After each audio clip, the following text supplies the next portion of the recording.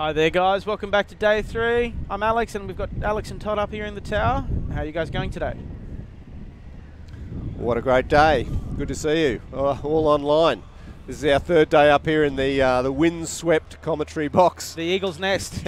Got the rain about to come in again, and I tell you what a difference a bucket of rain makes to the track. You can see it there in the footage. You can see how much we've torn it up this morning, and it's going to get a bit worse, I think. Mind you, Alex, the tanks are absolutely loving it. The T-72 they are. I mean, you look at the Leopard sprinting around there. We had a little problem with the fuel lines this morning, but she's just going to go strong all day. And that Leopard one, she's making some huge furrows as she goes into the turns there. It's making it a little bit difficult for some of the wheeled vehicles to follow in the footpath. Yeah, but good old Belgian Leopard ones. Oh yes. Well, here comes the rain again. And we are exposed up here, but yeah, we'll make the best of it, Alex. We've got tarps and we're not too wet, so we should be okay. So this is day 3 of AusArmourfest, everybody. So there's Teddy going around the track. So Teddy's a Vietnam vet. Teddy's actually probably one of the more travelled vehicles in the museum, I think, because you've got your M113 came to Australia from America. Your Saladin turrets come from the UK. They've been mated here. It's gone to Vietnam. It's come back. And then it's gone over to the United States and then back here again. So it's probably one of the more travelled vehicles, that one. And I'm glad we've got it in the collection. I mean, it's an iconic, now an iconic Australian armoured vehicle used in the Vietnam War. Absolutely. Modification using the M113 American hull and putting on a Saladin turret. Interesting thing with Teddy is Teddy actually, when Rob went over to Littlefields, because it was part of the Littlefield collection to purchase that one, it still had the breech in it. It was still live. So very interesting, that one, that the Australian Army let go of it as a still live vehicle. And you wonder how it got past US Customs. Yes. Yes, it's a bit interesting, that one. They probably thought it was a returning vehicle. Maybe, maybe. So just back to yesterday, guys. I did say I was going to go check, but the vehicle I was referring to yesterday that uses the Walker Bulldog chassis was the M52 SPH, self-propelled howitzer. That was the one I was referring to yesterday for clarification. So now, guys, as with yesterday, feel free to send through your questions. We're going to run the camera around the track for a bit more, and then we might duck the camera inside and have a look at some of the exhibits, and you guys can let us know what you want to see next year. If you're coming for next year, what you'd like to ride, and any questions you have about the museum collection. And let us know what you'd like to see from inside the museum. I must say the Panthers parked in there today out of the weather. The Jagdpanzer and a number of other very special vehicles. The 2 Mark III, the StuG and the Panzer. Some new acquisitions. What a wonderful collection. So we've got the T-72 back out again today. We couldn't get the 55 out because it wouldn't go into reverse gear. We had to hit it with the sledgehammer. So 72 makes another appearance today. It's just such a reliable vehicle. That'll be running all day, Alex. I reckon it'll be non-stop till 4 o'clock. Oh, the Tier 1s will be non-stop. Yeah, you go. You got some happy riders there. Ah, yes. Added to their bucket list. Look at the smiles. And I must say, I think we're keeping the public out of the mud. It's just people like you and me who are tromping through it. And the drivers, of course. Not as many people coming in today. I think yesterday would have been the yesterday was a bit busier, but we've still got quite a few here today. We had crowds out the door, lining up for their ride tickets. Today, I think we had a lot of overnight rain, and people are a little bit later coming into the museum. Yeah, guys, we can see your comments just about the audio breaking up, just in case this is going through. Just give the video a bit of a refresh. Hopefully that'll fix the problem. Otherwise, I'm sure the tech guys are onto it already. On screen now is the Spartan armoured reconnaissance vehicle, painted in its Middle East colours, used extensively by the British in the recent Middle East conflicts. That vehicle actually was a local acquisition. The fellow who owned it only lived about an hour down the road. He called Rob up one weekend and said, "Hi, I can't afford to keep it and the brakes are broken on it. Do you want to buy it off me?" So we went up with the truck and we picked it up on that weekend and brought it home. Never ceases to amaze me what people have got stored in their sheds. Oh, absolutely. Leopards are probably a little bit too big for people. But these smaller vehicles, yes, absolutely.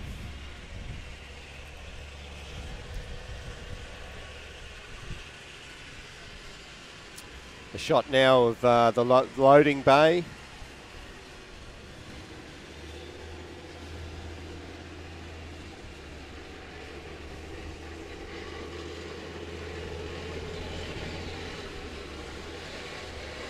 Yes, you can feel the ground rumble as we sit up here in the commentary box as these vehicles thunder past us.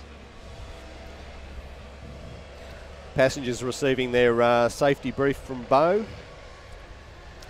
That's not Beau. That's one of our young volunteers. Ah, right.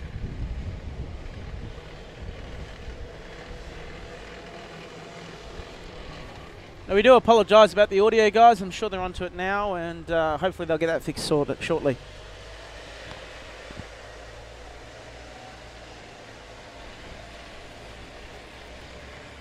Good shot of the Walker Bulldog coming past. Audio's fixed. Excellent. Thanks, guys. Well, sorry about that. If you guys have any questions, feel free to send them through, and we'll get to them as soon as we can. We do apologise for that audio issue as well. So there you go. You got the OT-810 there, Hitler's Revenge. And then you got Jason out there in his Leopard. He's like a duck in mud at the moment. He's just going to go all day with that Leopard. You can't get him out once he gets in. That's right. He super glues himself to the only seat. stop is for fuel. Exactly. And I must say, year after year, the Leopard is one of the favourite ride vehicles. Oh, Leopard and T72. They and just the go T72. all day. Everyone wants to ride in those big, heavy vehicles. And they're just so iconic, those Cold War period vehicles. They're just, and they're the big and impressive and noisy and loud. You know, they're the monsters of the track today, and that's why everyone's after them. Yes, you've got the OT-80 ahead of it, struggling through the mud. So Miles Newman, you're mentioning the AS1. So the AS1 does run, but it isn't actually owned by the museum. It's owned by the Australian government. So we don't really run it. We do have permission to move it small distances, but we don't have permission to run it out on the track.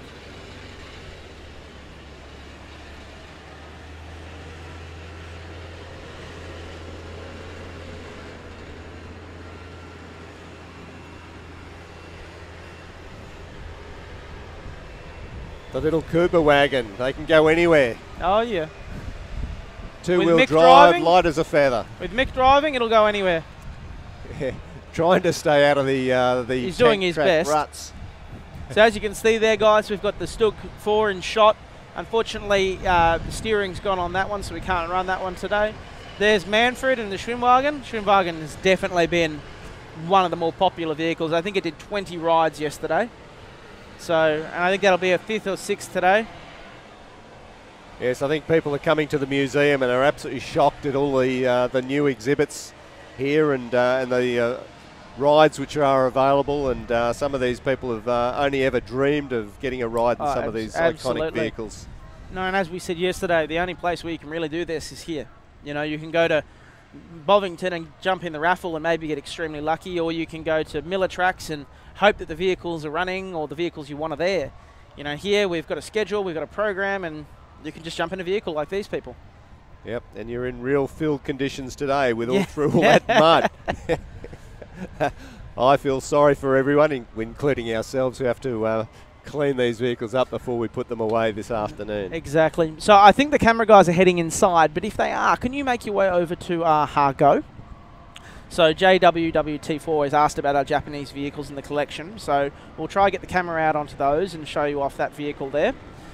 Kestrel, we won't have the 38T out today. It was out on Friday for exhibition, but it's just a little bit too small, a little bit underpowered to get out as a ride vehicle, and it overheats quite quickly.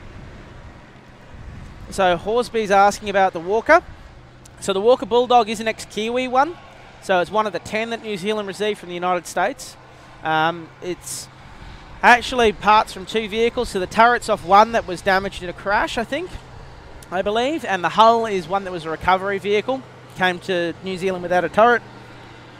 They were put together in Geelong by an engineering team and brought back to condition. I reckon the condition's better than when it left the American factories. It runs so well. Well, the interesting fact about the Walker Bulldogs, which were given to the New Zealanders, the Americans gave them 10 on the condition they train on them and take them to South Vietnam. The Kiwis accepted the 10 vehicles and never deployed them. Exactly. Oh, so there's our Hargo. So our cute little Japanese Hargo there. She's an absolutely beautiful vehicle. As you can see, you know, she's been out in the weather for a very long time, but she's an incredibly lucky vehicle.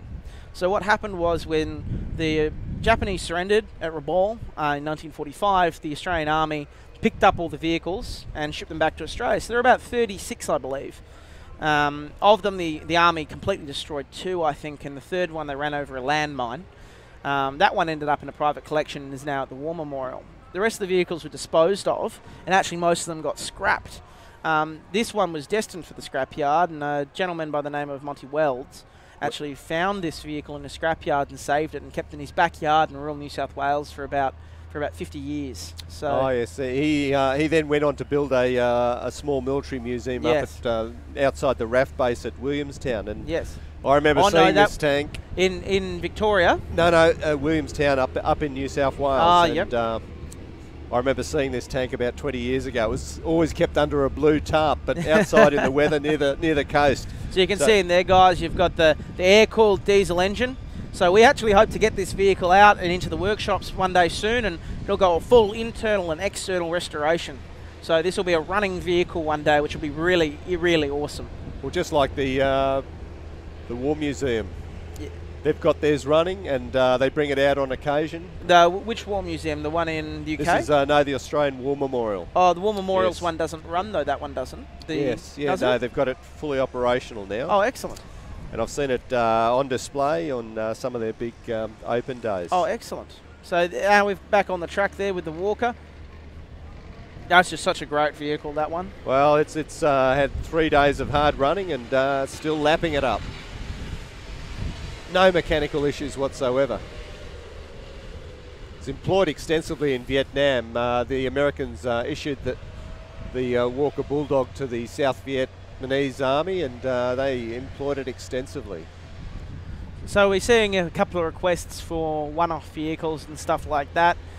We might take the camera over to the 11-1 Halftrack and we'll give you a good look at that, because that's a very interesting vehicle in the German section. So Tank Graveyard in Victoria. There's actually quite a few tank graveyards around the country, because after the war, Australia had about, correct me if I'm wrong, it was over 2,000 armoured vehicles on books. Yes. So we had about 400 Matildas, I think it was that again in Lees and Grants. We had Churchill, we had Bren carriers, we had all the Australian domestically produced vehicles too, like the cruisers. So the Army didn't want all these vehicles, so they all got disposed of. So they went for sale at auction. There's actually stories of people getting in them and driving from Williamstown Wharf in Melbourne and driving up the Hume Highway into Victoria in the middle of the night in convoys. Well, that's right, and a lot of them went to farmers, and exactly. They're modified as farm vehicles. So you see them in these big collections, and what you see as a tank graveyard is actually a farmer's bought a few of them, and farmers never throw anything away because there's always a use for something. Even if it doesn't work and it's just rusting in the paddock, they'll get to it one day or they'll fix it up one day. And that's very good mentality for conservation, because there's always those exhibits floating around. Here are some interesting facts for you. In 1943, this is the number of tanks we had. Matilda 2s, we had 304. M3 Stuarts, 260. M3 Grants, 757. Is that Joss Grants or is that Lees and Grants together? That's Lees and Grants. Yeah. And the Marmon Harrington little 2-man tanks, we had 138 of those. So as you can see now, guys, we've got the 251 Halftracks. That's one of our beautiful 251s next to the Panther there. So the camera will probably cut around to the left there and take us over to the Flak Halftrack. That's a very interesting one too. And then you can see there the other 251 with the Pack 40 on the back. That's a bit of an interesting one. How beautiful is that Panther and that Jagdpanzer? And everyone's been coming to the museum to have a look at this. Absolutely. This Panther tank. Going round the back of the Jagdpanzer. So there's the SDK said 11-1. So it's a Flak Halftrack. And a lot of people do mistake it for a 251. But as you go around to the front of the vehicle, you'll see it's got a completely different armoured cabin shape, doesn't it? You know, absolutely. It just looks so different. And it's a really unique vehicle because this is the only one in the world. And this one is perfectly restored. Oh, perfectly restored, original engine. It's just incredible. This one was done by Bruce Crompton of the Combat Dealers fame and his team of the Twins and his other staff and crew. And it's just a really beautiful vehicle. And we had this one running around the track on Friday. Yeah. And wow, very impressive sight. I think it was following the Panther. But holy smoke, you know. You can see that extra angle there on the front, and you can see the cab's actually quite different. If you're looking at it from a distance or the side, it can sort of feels like it's the same, but when you're looking at it like that, you can see it's a completely different shape, that armoured cab, even though the very front is very similar. So that's probably the rarest vehicle we have in the museum because it is the only one. So, yep. I mean, out of 600, there's only one left. So there you go, there's the Humvee out on the track. It's a pretty generic modern vehicle, but it's so popular with the people here today. You know, it's just so iconic, and you see it in so many modern films and things like that. It's just... Well, I suppose it's taken the place of the ubiquitous Jeep. Willys and Ford Jeep. Now the US Army is sort of symbolised by the Hummer, and it's been used in all theatres. This is an unarmoured Hummer. The armoured Hummers, which they were using in Iraq and Afghanistan, had ballistic glass. Yeah. And very big, bulky, and uncomfortable to drive in.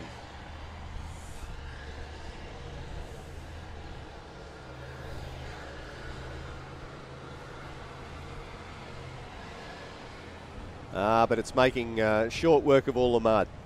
Those wide tyres, wide chassis. Not actually well designed to use Australian roads and tracks. It's too big and too wide. I know we considered it for the Land Rover replacement at one stage, but yes, it wouldn't fit on our outback tracks. Yeah, sorry about the audio again, guys. I know the IT guys are on it, but it's probably to do with this bad weather that we're having today.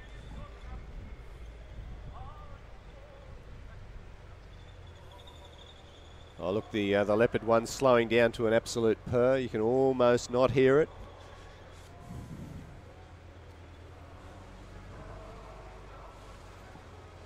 Giving way to the Humvee. And little Teddy as she comes round again.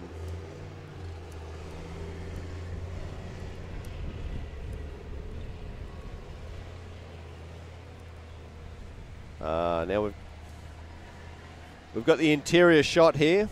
Wow, it's just such a beautiful vehicle, the Panther.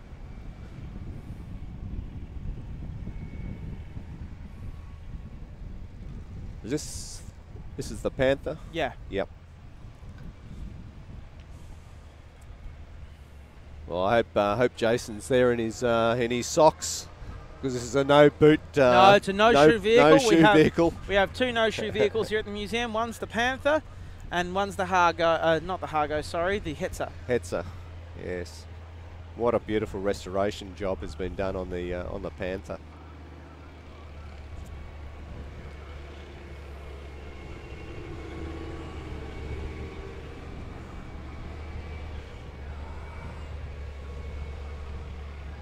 So back out on the track, you can see the little Bobcat out there.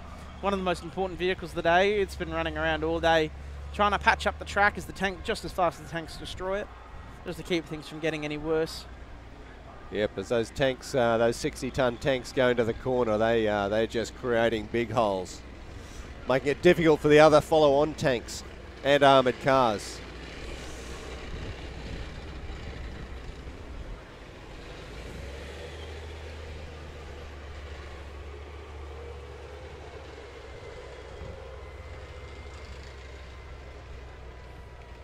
See the little Zundapp motorcycle back there to the right. Again, one of the more popular vehicles. Yeah, it's bouncing, it's handling the conditions pretty well. Yeah. Would have been fairly much what they would have experienced on the Eastern Front, I'm sure. We've got the Fox armoured car doing a run this morning. Well, there's Anarchy back out on the track again. Such a lovely vehicle.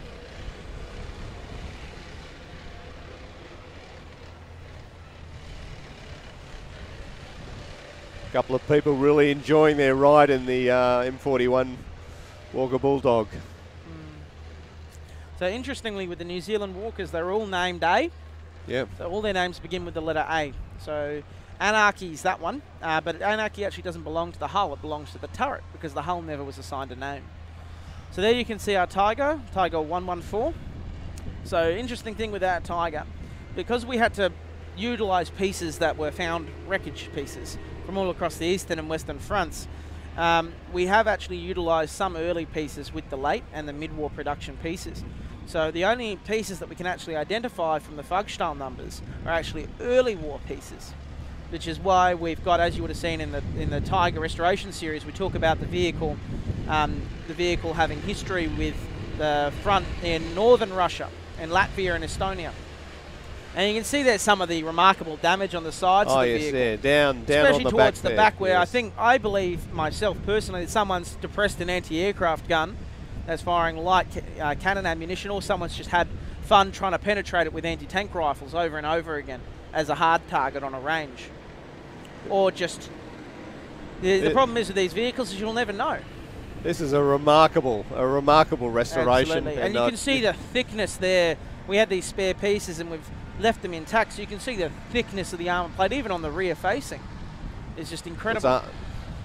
It's 100 millimetres of armoured plate on the front, and boy, very difficult to penetrate. In fact, you know, unless it was going up against a 17-pounder, I mean, the normal Allies armed with their 75 millimetre guns had no chance of penetrating on the frontal armour. So guys, we do apologise again for the audio. If you can hear us, I know the tech guys are struggling through the problem, and I know that they'll get it done as soon as they can.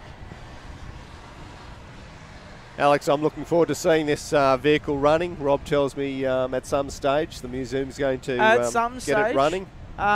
It's just a question of finding the appropriate engine, the appropriate drive components. We have to remove the Tiger from the museum, take it to the workshops. That in itself is a massive job. I know it was a whole day affair last time, so it's just a question of when we can get to it. And we have so many exciting projects. We announced the KV-1 officially yesterday. We've got the Hargo sometime in the future. We've still got the StuG going on, the Welded Grant, collection of World War I German field guns. It's just all go here constantly. It's remarkable, and since we were last here a couple of years ago, the size of the shed has doubled, and it has been filled up. I mean, when we arrived here on Thursday and took in all the new vehicles, I think most of us were collectively blown away.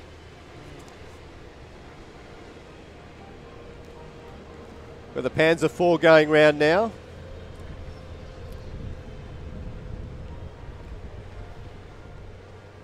A lot slower and steadier than the more current versions.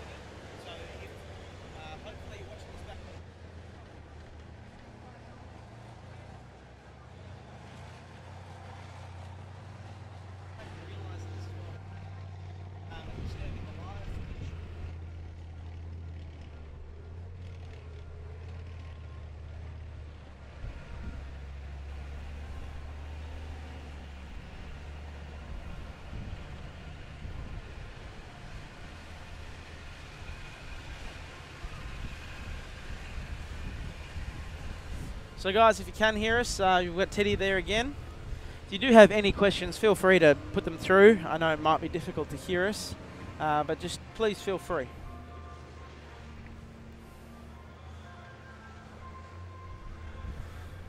Tiny Teddy trying to control her speed as she comes up against the OT-80. And Ken down there doing some remarkable work keeping the track repaired. Trying to keep it flat. He's try to level out some of the big ditches. It's almost a hopeless job, but he's persistent. Backing out of the way now.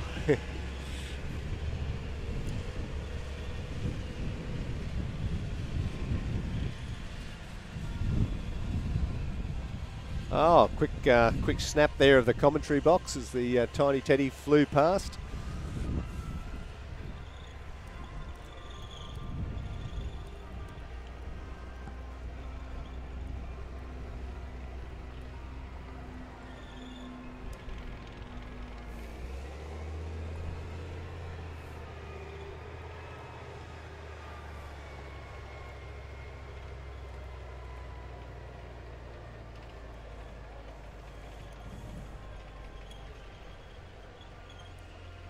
So the vehicle that you saw around the track isn't it isn't a 251, it is an OT 810.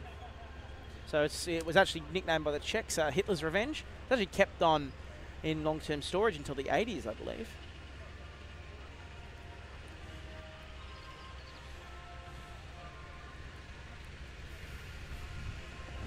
So there it goes around the track again. Everyone loves that vehicle. Very happy passengers. It's so similar to the original 251s, but it's so much easier for us to run one of those rather than an actual 251. Also means we can offer it at a much cheaper price for people's rides, and people still love it. It's just such a fun personal carrier. It's very popular, and it's a unique vehicle to travel around in, because you can actually see the driver operating the vehicle. It has a steering wheel and a couple of steering levers, and when the going gets rough, like it is now in this thick mud, you're pretty well steering it by the steering levers and letting the wheels just spin.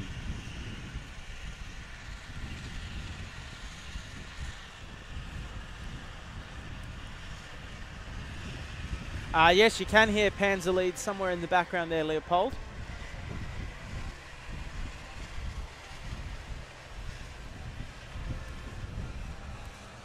And now you should be able to hear Waltzing Matilda as well. And there's our little Zundapp out there. Chico's driving. Zundapp's such a fun little thing, that bike. And the T72.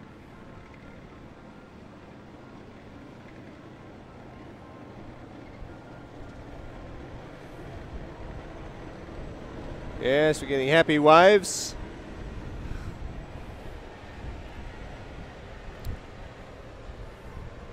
Boy, the old Zundapp. I think they're having a very good time there on the bouncing Zundapp. around the track.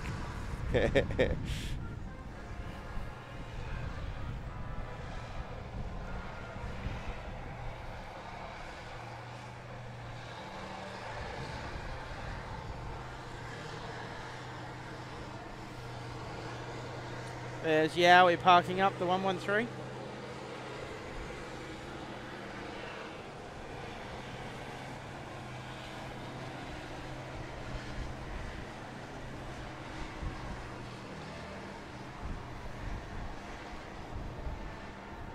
The 113 is such a unique vehicle, that one. We've got Glenn driving it. Glenn comes out every year. He's a local fellow and he always drives Teddy. Teddy's his vehicle. It's his spiritual creature, that vehicle. He will drive nothing else.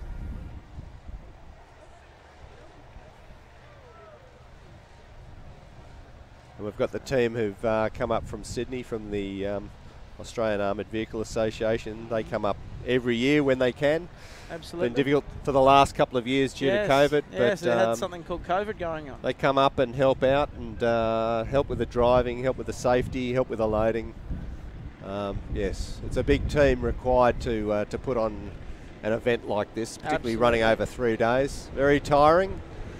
I remember the early days when we had a small team trying to do everything. Now it's an amazing transformation. Absolutely. Full-time mechanics keeping the vehicles going, and a very professional team who now know what they're doing and make it a very enjoyable occasion for members of the public.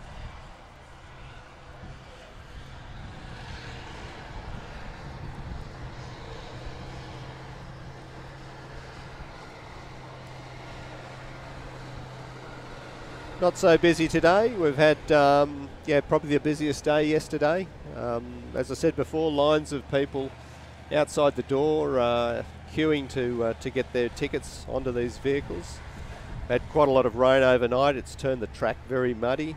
And we had showers here in Cairns this morning, and it's sort of a very overcast, threatening day.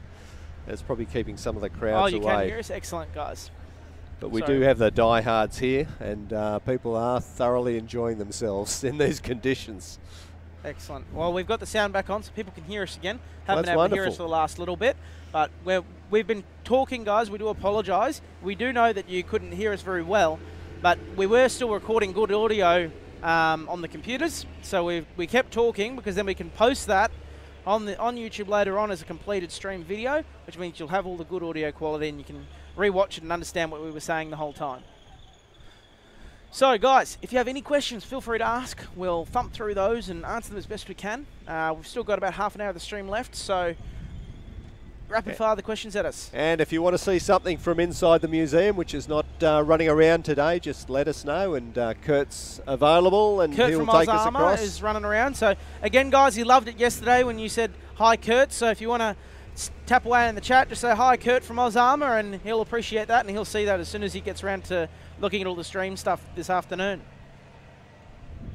Yes, picture on screen now of the StuG 4, which sadly broke down this morning. And there's our little fox running around. I heard a very interesting story about a fox from an ex-British crewman. They were doing manoeuvres in Norway, and they were thumping through a paddock at about 80 kilometres an hour, and in front of them they've got the Sabres. Oh no, it wasn't Sabres, it might have been Spartans. And they were going along at high speed, and there was a little ditch. So tracked vehicles go straight over the ditch when they're moving at speed. But when the fox hit the ditch, because they didn't know it was there, and the commander didn't see it, the commander got thrown 20 metres out of the turret hatch. The driver broke all of his teeth. Yep. Well, they had the Fox in service when I did a secondment with the British Army back in the early 90s. And it was not a well-liked vehicle. No. It was prone to rollover. Yes. Because of its high profile, and yeah, it was quite a dangerous vehicle. But it replaced the Ferret Scout car. Two-man little reconnaissance vehicle. There's a beautiful model here of a Mark II in the museum collection. Absolutely. But they needed a bigger gun and a more powerful vehicle, and the Fox was the successful tenderer. But yes, it did have its problems. Well, 6AD, your comment about RIP the StuG, well, it happens a bit, I'm afraid. But so there, guys, you can see on the stream, so that's the 2S7, the Pion. So the Pions are actually currently in service with the Russian military, and they're actually been using these to shell Odessa from Sevastopol. So they've been shooting across the Black Sea with these vehicles. I think it's the largest gun that's ever been mounted on tracks. It's just a phenomenal vehicle, and I believe this one came out of Poland. No, it's a Czech-made vehicle. You can see by the roundel. Yep. But I believe this one came from the Littlefield collection. Right. So this one came out of the Littlefield collection auction in California. The vehicle actually does run. We've got a little bit of work to do on it, but we're hoping to actually get it out and have it as a display in the middle of the track next year for AusArmourfest. Yeah, well, it'd be a fascinating thing to see on the Friday when they run some of the more iconic vehicles. Absolutely, the World War II iconic vehicles, yeah. But this thing is just such a monster. Everyone walks into the museum, goes straight to it because you can see it, because the gun is so high. Yeah. It's an icon in the museum, and everyone just goes straight to it because they go, what is that? And you can see it keeps going.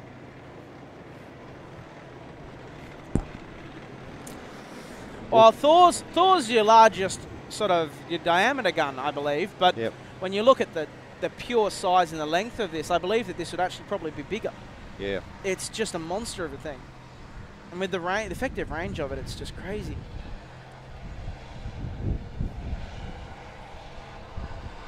There's T-72 again. We do always joke when we do the commentary, and we go down after the day and we have a chat with all the drivers. The drivers all come to us and they go, loved your commentary, and they always say, here comes the T72, and here comes the T72, and here comes the T72, because it just keeps going all day. So when we want to talk about the vehicles, we have to talk about the T72, because she's just out there all day. And the Leopard one, the two big vehicles which are in hot demand. Here comes the T72, and it's just all day. So this gun here, guys, it was only just, you might have seen it on Workshop Wednesday actually, but this one was only just restored by Al. So Al's one of our workers in the engineering team over in the workshops, and Al's been working on German 1 field guns at the moment. So this is the first gun he's done, which is actually a very rare piece. I believe there's only 3 or 4 of these in the whole world. So Al's done the work on this one, and he's still got 6 more German First World War guns to go. 1918. Including the Hamel gun. Yes. Very, very incredibly. So that's going to be a really interesting exhibit once we get around to that. A remarkable collection of artillery is on display here in the museum. Again, some of the iconic guns of the World War I, World War II, and the later campaigns, and some very rare, as you said, Alex, some very rare guns. Rare.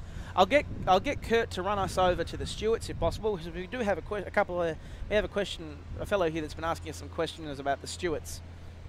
So we'll have Kurt run over, and then I'll answer your question there about the Stuarts. So Friar Duck, we don't have Sturmtiger. Sturmtiger, I wouldn't call that a gun. I'd call that a mortar. It is a mortar. Yep. It's technically a mortar, isn't it? Yes. So, mortar, not gun. So, Jolf Marsberg, we don't have any radio-controlled tanks in the museum. We do have an old electric Goliath, but it doesn't operate radio-controlled at all. Oh. So we've got the Sabre out on the track now. We just heard it scream underneath us. You would have just seen the flags flying past. So we must have had an issue with the Fox most likely, and we've got that out as a backup vehicle. Here we are. There we go. So there are a couple of our Stuarts. So we have M3 Stuart. So you got the M3 early model there, and you can see it's still got the twin side sponson machine guns. Oh, you wouldn't call them a sponson, would you? Yep. Because they're not in a sponson. And then you've got the M5 Stuart there on the left as well. And then we've also got another Stuart, which is an M3A1, because it has the turret basket. The Stuart on the right, the M3, is what the Australians used against the Japanese at Buna in 1942. The interesting thing is with this one, though, is because we welded over the machine gun ports. Yes, we did. So those machine guns, which you're looking at now, the 30 cal machine guns, they were there to fire ahead of the tank to detonate mines. Yeah. So they were originally designed for the desert, for the North African campaign, but hopelessly inefficient. Yeah. Well, you can make jokes about Americans, but when you've got more machine guns than crew members. Yep. The other modifications the Australians made as well, as you can see the open hatches up on the turrets, the side flaps, those were knocked off by the Japanese using 20mm anti-aircraft guns. So the Australians welded those flaps closed. So this vehicle here, we can probably assume didn't actually go overseas, and this one stayed locally. Yep. On the right-hand side of it, you can actually see the original marking there. We haven't painted over it. And you can still see the original vehicle number mark there. Yes, so these early model Stuarts, they didn't have a turret basket. And the only way in and out was through the top hatch. commander's cupola. So it made getting out of these vehicles very difficult. So the Americans modified it with the M3A1, which had a 2-person turret basket, hydraulically and electrically operated turret, and they removed the commander's cupola and they put 2 hatches in there, so the crew could get out. But what was difficult was that the driver had a lot of difficulty with the transmission. No, trying to exit the vehicle through the top 2 hatches. You had to get past the turret basket. So the vehicle we can see here, guys, is our M5. So our M5 it was restored in Poland, I believe, actually, and it came out to Australia. We've actually had a couple of issues with it so far, but we hope to have this one out on the track running as a ride vehicle maybe next year. It's just a question of how much our guys can get done, because we've just got so much on our plate. Yep. So if you guys would like to see one of our Stuarts out on the track next year, just make sure you hit some comments onto YouTube, and we'll do our best. The difference between the M5 and your M3s is your M3s run on a radial. So So they run off a 7-cylinder aircraft engine. That's right. And as opposed to the M5, which runs off your diesels. Two Cadillac engines. That's why you see Cadillac the step up at the back. Petrols? They're petrols. Petrols.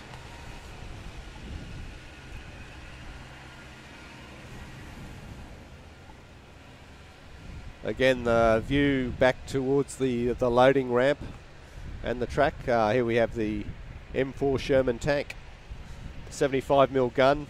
Boy, the Americans produced thousands of these. Very efficient vehicle, but unfortunately petrol engines, and they caught fire very easily. Had a hard time against the German, the Mark IVs with their longer 75mm guns, and in particular against the Tiger and the Panthers, which could hit them from about 2,000 metres. So now on the screen, guys, you can see our M4A1 there, Allison, and then you can see behind actually as well M3 Grant there with the radial engine in that as well, Bendigo. If you guys want to see the Grant out maybe next year, that's a running vehicle. If it's popular and you guys are interested, maybe we could get that out. So if you are interested, make sure you... It's a wonderful restoration job on that Grant. It runs like a dreamboat. It's an early one. It's got the side doors. It's got the big turret, which was the Grant. It was the primary difference between the General Lee tank and the one issued to the British. The British wanted to mount a radio in the back of the turret, so they had a bigger turret designed. If we have a look over on the right at the Lee, you'll see it's a much smaller turret for the 37mm gun. Yes. We actually have the additional, we recently acquired for the museum collection, the additional turret that fits onto the top. The Commander's sort of cupola. Additional machine gun bit that goes on the top of the Lees. I call it the top hats. It would have been busy in these tanks. They had a crew of 7 and they had guns everywhere. I believe that there's a quote for the Grants. It was a British commander in North Africa, and the quote went something along the lines of, I do apologise if I misquoted, but it's something along the lines of the 75's firing forwards, the Browning's jammed, the turret's around backwards, the 37's firing in the wrong direction. There's a Mark IV coming over at Dunes, and someone's trying to hand me a cheese sandwich and a cup of tea. Telling driver to go forwards, and he's going backwards, and look over the top, there's 7 enemy tanks, and someone hands me cheese sandwich. It might not be an original quote, but yes, I know it. I've seen it down in the tank school at Puckapunya. It's a very interesting quote, because even if it isn't accurate, it sort of does give you perspective as to how chaotic some of these vehicles were in combat. Yes, and the Grant, when she came onto the scene in the Western Desert, surprised the Germans. Up until then, really, we had British vehicles which were poorly armed with a 2-pounder gun. And they needed to close so much distance that they get cut to shreds. That's right. So the British didn't reveal they had the Grant until the opening stages of the battle, and took the German Mark IVs by surprise. Absolutely. You hear these horror stories, especially with the Valentine and Matilda crews, because they had, and Crusaders as well, because they had to cross so much open ground a lot of the time to actually be close enough to German vehicles and guns to engage them. Yep. And you hear I think some of the horror stories here with Valentine crews in particular, the amount of crew losses is just, it's horrifying. Oh, absolutely. So there, guys, on the screen you can see AC4 prototype mock-up, which you'll see interestingly is actually an AC1 hull with an AC1 turret with the 17-pounder fitted, because that's what the prototype was. Yep. So the actual production vehicle was going to have its different hull. It's similar to the AC3s, but they never actually built the hull for it, and they just made the prototype for testing using an AC1 hull that was existing.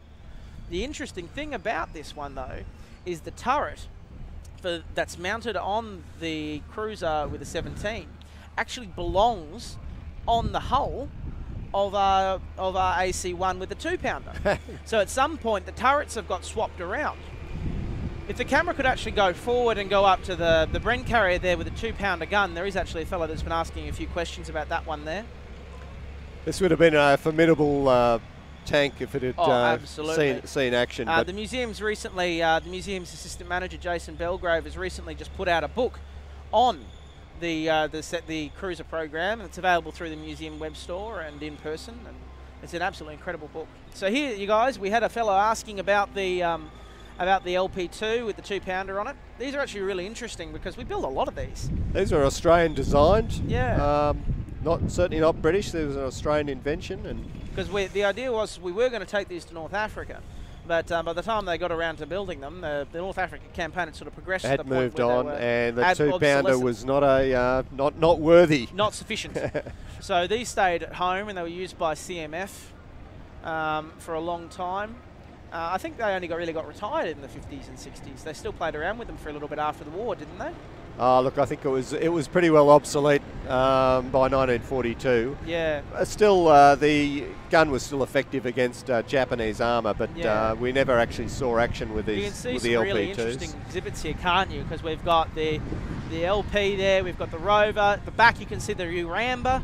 On the left, you can see the Bofors with the electric. The Matilda generator. tank down behind Japanese 77. Yeah, 77. Yeah, anti-aircraft gun. It looks like it's been recovered from the islands. It actually was that one. Down the back, you can see the AC-1. You can see an S1 Scout car too. There's the Sherman Firefly, the Caitlin Rose, which unfortunately got damaged earlier on. We've got the Saladin there. And maybe the camera can actually show off the ammunition display, because I don't think anyone really knows much about our ammunition display, and it's pretty impressive. Yes, XA couple guy, the Pucker guys are working on their Sentinel tank. We actually supplied them with a few parts that they've utilised to continue that project, so that's really exciting for them. So we do have a Centurion Joff. Oh yeah, there goes, guys. So you can see some of the ammo collection, some of the pieces in particular. That black bomb there is a Japanese bomb. And that was actually dropped on Australia, I believe at Darwin, and it was recovered because it didn't detonate. Right. So that's still an original bomb, which is pretty cool. You can see a Panzer Shrek on the ground. That red casing there you just saw was from a King Tiger. Just the collection of different munitions we've got here is just awesome. One of my favourite pieces, though, has to be in the left-hand cabinet. The American, I think it's a 305mm mortar shell. It's just very impressive to look at. So you can see there, it's in the right-hand corner. There you go, with all the X's on it. So the interesting thing with those, the Americans built these coastal defense mortars, about 305mm, and they based most of them at a place called Corregidor, at the end of the Corregidor Peninsula in the Philippines. So that covered Manila Port and defended it. And they installed those after they took it off the Spanish. When the Japanese invaded, they couldn't use the port for a very long time because they still held the fortress at Corregidor. And the US Marines there got so desperate because they were getting bombed day and night by Japanese aircraft that they actually tried to play around with the shells so that they would explode at proximity and use them as anti-aircraft guns. Wow. But the Japanese couldn't even think about sailing a ship in because one of those rounds hits a ship, it's going to go straight top through and it's going to cause significant damage. So interestingly, that shell, there was a whole shipload of them on their way to Corregidor, and the fortress fell. So what happened was the ship diverted to Townsville, unloaded all the shells onto the wharf, and they didn't know what to do with them because there are no other mortars in the country, in the world that could use the shells. So they rolled them all into the ocean. As they did in those days. As they did. Hang the environmental concerns. I'll look on our screens at the moment. We've got the BMP-1. So that's in, I think, Republican Guard markings for Iraq. 76mm gun on it. Amphibious. I don't think they use the amphibious capability much in the desert. But quite a formidable armoured personnel carrier. Especially mainstay of the Soviet pack. Especially when you end up with the ATGM mounts that the Soviets and a lot of the Warsaw Pact armies mounted on them as well towards the later stages of the Cold War. Yeah, very ingeniously designed vehicle with it's got firing ports in the side so the crew could fire their AK-47s out. You can see the four firing ports along the side there. And the fact that this vehicle was designed to operate in irradiated post-apocalyptic conditions. You know, this vehicle can transport a squad of men through an irradiated combat zone and take them safely to the other side. These vehicles were designed with the Third World War in mind. These vehicles were designed for a world where a lot of the area was just not operable. Contaminated. Yep. So Vic EOS DayZ. So we have a Leopard AS1 and the German version, and also we've got a great shot of the Chieftain inside, and I know Rob's hoping to get this one out and running next year. Yeah, absolutely. They did a bit of Did a bit of work on it this year, but they couldn't quite get it all done in time, which is a shame, but we'll get there. It'll even, I promise, it'll even have the electric kettle inside fixed, as British tanks come standard with an electric kettle to make tea. Yes, and talking about ammunition displays, I mean, each of the vehicles is we've got a box there with the ammunition which you've got Sabre rounds the tank there. would have used. Discarding Sabre rounds here. Again, an iconic vehicle of the Cold War. Absolutely. The interesting thing is Chieftains were designed to fight in Western Europe, and I think they fought in every single continent but Europe. You know, because they saw combat in the Middle East extensively. They saw combat in, where else have they seen? Mainly the Middle East, actually, now that I think about it, isn't it? Yeah, so a lot of Middle Eastern countries bought them as well. Iran managed to get some as well before the fall of the Look, when I was serving with the British Army back in the 90s, the Chieftain was still the mainstay. It was just being replaced by the Challenger, which was coming in. The interesting thing is with the Chieftains, with their engine, because they used a ship engine. Yeah. For the Chieftains, I think the Berlin Brigade, or the Berlin Chieftains at one point had an 80% failure to start rate towards the beginning of their service, which is pretty dismal. That's right, and on your screen now is the T-55 medium tank. We were hoping to get this out today, Alex, but couldn't get it into. I don't think we could get it into reverse. Yeah. But well, that would have been impressive as well. Cam, our resident Russian tank driver, who always likes to drive the Russian MBTs, he got in it and couldn't hit it into reverse without a sledgehammer. So he managed to get it in reverse with the sledge, but we determined that was going to be a bit of a pain on the track, so we took the T-72 back out instead. Yeah, these Russian vehicles are not automatic like the German and British vehicles and American vehicles. So it's hard work out there on the track as you're crunching through those gear systems. So Leopold the Digger, about 5 minutes left on the stream, so we'll close it up at about 11:30. We're going to get back down to the track and start loading people into vehicles again. Still got a lot of people here today, don't we? Oh, absolutely. And boy, we've had crowds here for the past 3 days, and I must say the weather has been remarkably kind to us. We haven't had the hot days which we've experienced before. Yeah, you can see we're bringing the J back in. If we're bringing the J in, it must mean it's got some light issues there with it, which means that we'll bring it in before they get into serious issues, which is a shame. But as is the case with these older vehicles, you know, we do have these issues, and we can't run them all day without these issues kind of presenting themselves with as much work as we do, you know, and that's just part and parcel of some of these vintage vehicles.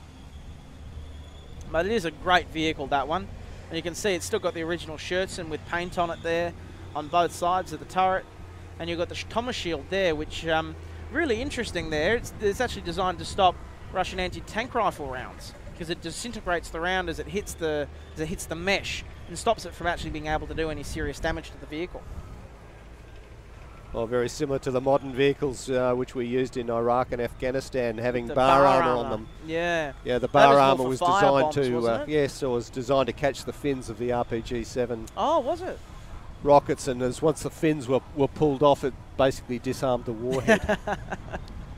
But it made the vehicle, particularly the American vehicles, extra wide. Yes. And look, we've got a good picture of the M36 Jackson with the 90mm tank. This is one of the iconic US tank destroyers of the Second World War. I do love Janet. Janet is one of my favourites. We might be able to get one of the cameras around the front of Janet as it comes past, and you'll see it. But Janet's a Yugoslavian war veteran, we believe, because she's taken what looks to be an RPG round straight through the gun mantlet, and you can see the patch cover on it, if you can manage to get the camera on it.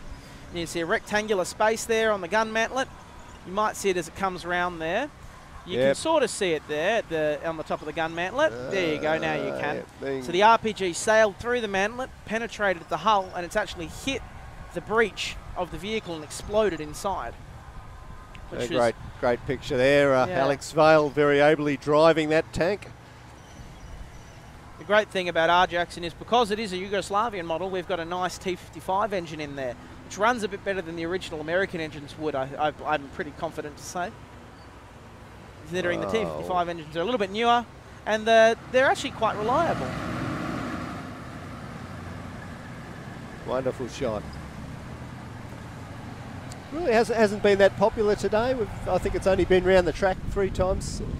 But People still preferring to go in the more modern, heavier main battle tanks. There's Curtis from AusArmour on stream. Make sure, guys, if you haven't said hello yet, make sure you do. Give us a wave, Curtis. Give us a wave, Curtis. Give us a wave. There we go. Caught. He's been caught. So, guys, just before the stream ends, any last-minute questions? We can maybe do 1 or 2 before the stream ends. You can see one of the twins washing down the Panzer. Oh, I think we should be selling tickets for people to come and help wash the tanks just down at the end of the day. Exactly. How often do you get to wash down a Mark IV Panzer? And there's the second twin. We got both here, 2 for the price of 1. Yes.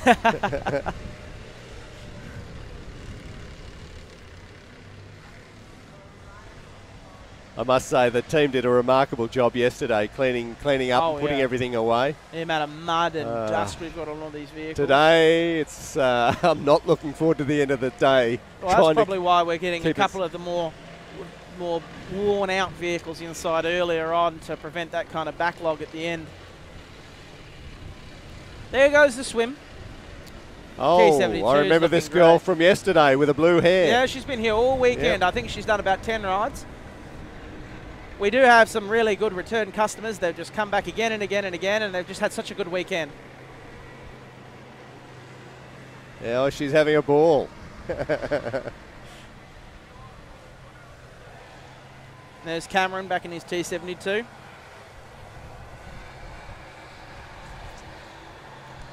T72 had a very exciting day yesterday. Got driven around by Cam all day yesterday, and maybe had a little mishap towards the afternoon. But Cam's back in it again today, and she's just, you put her in the right hands, she'll just go all day. She's the dream boat. So Friar Duck, we don't do rides every weekend. So we do rides for AusArmourfest, and then on the regular days, we just have our British 432, and we take people around then.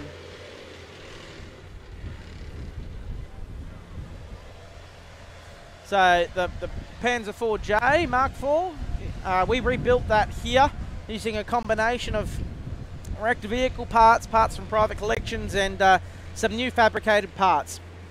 So we do that with a lot of our vehicles. Is when we manage to get enough components, we'll Frankenstein one together, which, although some people criticise as not being a complete original vehicle, the vast majority of it is original components. And our mentality is, instead of having a floor covered in Panzer parts, we can give you a tangible exhibit to give you the visual representation of what these things look like, using original components as much as we can.